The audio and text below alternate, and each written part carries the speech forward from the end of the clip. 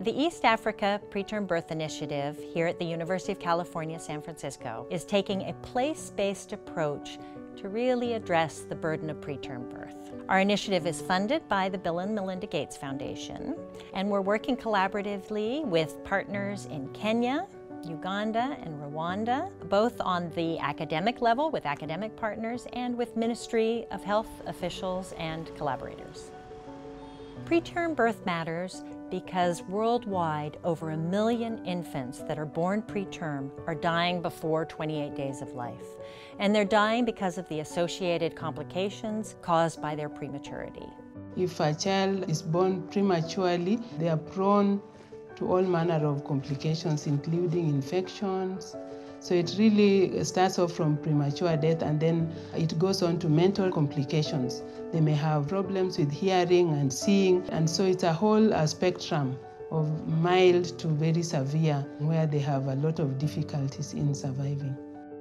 We have seen most of our health indicators decreasing, but we still have an issue with neonatal mortality. So this is a really good opportunity to not only reduce preterm birth, but also reduce neonatal mortality in general.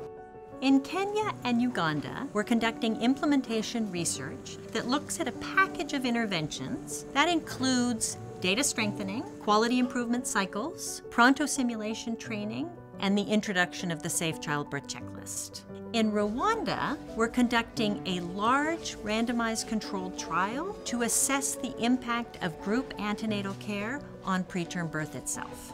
Group antenatal care is the idea that if you bring women together in a group, you can do education in a richer fashion. And when women hear each other's questions, when women learn how to take a blood pressure of their neighbor, their friend, they feel more empowered. It demystifies the process for them. And you can get a much richer process for education and understanding.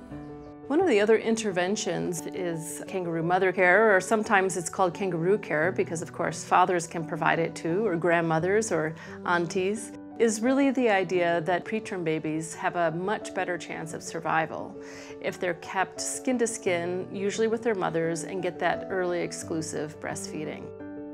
Another strategy is simulation and team training. We've partnered with Pronto International to develop a simulation program that allows clinicians to experience emergency situations in a way that feels real, gets the adrenaline flowing, and when faced with a preterm birth, clinicians are able to call on that muscle memory to respond in the most optimal way possible and do things right. We know that for sustained change, you really need to impact the whole system. And PTBi has really started from the foundation of data strengthening.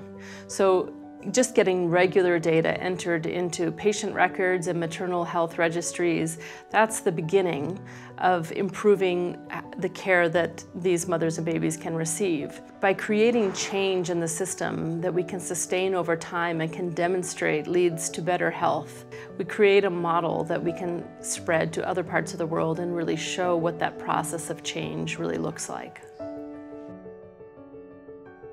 If at the end of the project, we can demonstrate that through the intervention that we are going to do, we have been able to reduce neonatal mortality, especially among the preterms.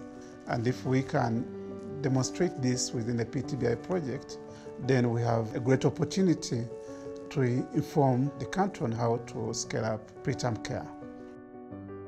We see success beyond just the individual lives this initiative might save. We recognize the impact of all these preterm births, not only on that individual mother, but also on the family and the community. We do see a future in which these preterm infants survive and thrive and become meaningful members of their communities and contributing to a brighter future for all of us.